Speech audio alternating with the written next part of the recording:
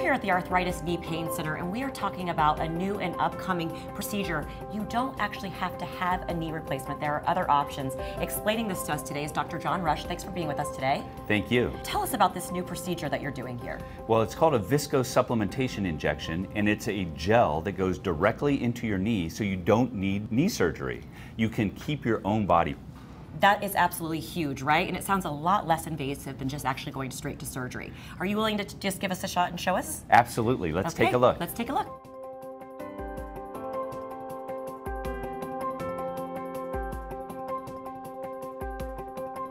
Okay, Dr. Rush, where are we right now and what are we doing? Well, this is our plain x-ray room. Dr. McKenzie is going to demonstrate how we first take a picture, an x-ray of the patient's knee, and we do that both from the front and then from the side. That gives us a good image of your knee, and we can determine where you are in the progression of the osteoarthritis. Okay, so everyone that comes in starts here. This is what we do. We have an x-ray of your knee, and then you go through the stages. You determine where they are. As you said, this is progressive. So explain the stages to us. So stage 1 is a normal knee. By the time you get to stage 2, you have a little bit of narrowing, and the arthritis is starting to eat away at the cartilage. That's what causes the pain.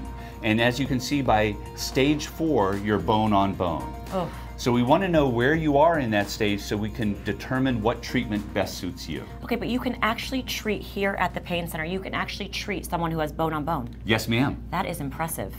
They don't have any more pain, they have increased mobility, and it staves off the need for a knee replacement. Yeah, okay, so let's go see the next step. Okay.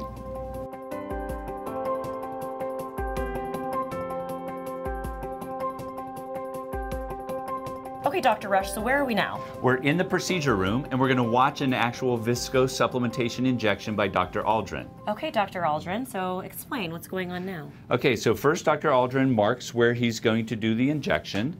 Then he cleans the knee to make sure there's a decreased chance of infection.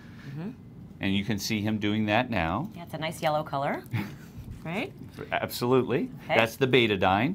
And now we even use a little bit of alcohol. Okay. Yep, to make sure we're even more sterile. Even more sterile. Okay. Relatively easy so far. Very easy. Now we do a cold spray. This is ethyl chloride, and it basically freezes the skin so that the patient feels the pinprick of the lidocaine even less. Okay, I am all about pain-free, especially when it comes to shots, and I know a lot of people are. It's a big fear for people, so that's great to know. Absolutely. It's just like the dentist when they numb first before they give you the injection. Yeah. So now Dr. Aldrin is injecting the lidocaine, so the patient doesn't even feel the medicine going in. Yeah. No flinching of his face at all. No. I mean, he looked very calm over there. And then Dr. Aldrin will step on the pedal and show us an X-ray image. This is a moving X-ray image of the contrast going into the knee joint. Okay. So he'll be doing that now. So stepping on the pedal, and then you actually get to see where the injection went. Okay. So what is he doing with that? Is he gauging something? Yes, if the contrast had balled up at the end of the needle, that's called a cotton ball appearance, then usually he would just have to advance the needle a millimeter or two to make sure that you're in the joint space. And this is technically considered a device. Angela, would you want a physician putting a device into your body without confirming where they're putting it? No, I love this. It makes it so safe. It's very easy, and very safe. Effective. That's it, and he is done.